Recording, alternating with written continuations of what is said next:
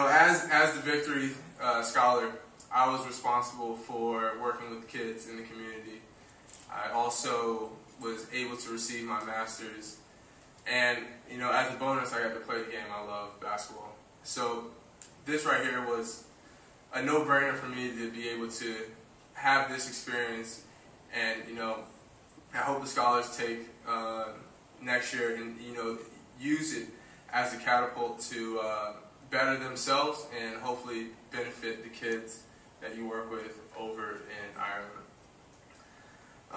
And while receiving my master's was very important, and it's going to help me out tremendously in my career, I think what was most important and what is the overall theme here tonight is working with these kids in the community who have been divided through religious beliefs over decades. And I got a quick story here.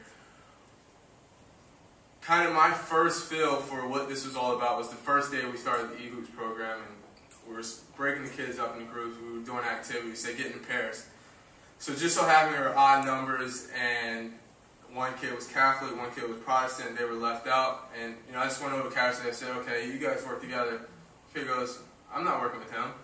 I'm like, "What do you mean you're not working with him?" I'm not working with him. I don't like him. So that was a real eye opener for me to see that and actually be there to witness it. So really working with these kids, I had to immerse myself into their heads and see what exactly they were thinking, how they operated, what they believed in. And this allowed me to grow as a leader, because in the past I found myself in leadership roles. At Bucknell I was a captain for 2 years, and I mostly led by example. If I wanted other guys to get in the gym, then I would get in the gym. But with these kids, it was more than that, because I didn't know what they were coming from. I didn't know what their house was like or what their beliefs were about. So I had to really connect with these kids, and that allowed me to grow, and I had to open up communication with them, which really allowed me to understand where they were coming from. And in the end, I found out that we were really a lot similar than we thought in the beginning. And really my message to these kids were that sport has been my catalyst, and it's taken me to Ireland. I've gone to Italy and played with Bucknell. I've gotten my master's, I've got my bachelor's, and this is all because of basketball. So I try to tell these kids, find your passion and run with it. And they've really taken it on board. And just to go back to that story where the kids wouldn't pair up with each other, last week was my last week with the kids in the E-Hoops program, and those two same kids worked effectively and efficiently on coming up with an activity plan together.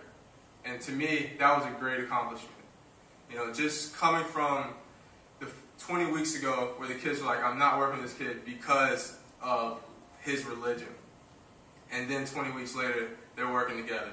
So that, to me, just encompasses everything that the program is about.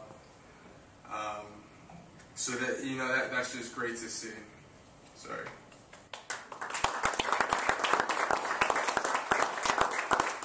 I'm really excited to be one of the first female athletes to go over to Ireland. When I'm at Limerick, I'm going to be studying marketing, most likely. I'm looking forward to just working with the kids and trying to build that relationship, helping these underprivileged kids kind of build themselves and kind of set goals for themselves, so they actually have something that they really love and really want to. I just want them to be determined to make something of themselves in life. I'm just expecting so much after hearing such an inspirational speech from Daryl Shazer, how he felt like he connected so well with children, at-risk children over in Ireland. I can't think of a better opportunity than to continue my education, my playing career, and also working with at-risk children.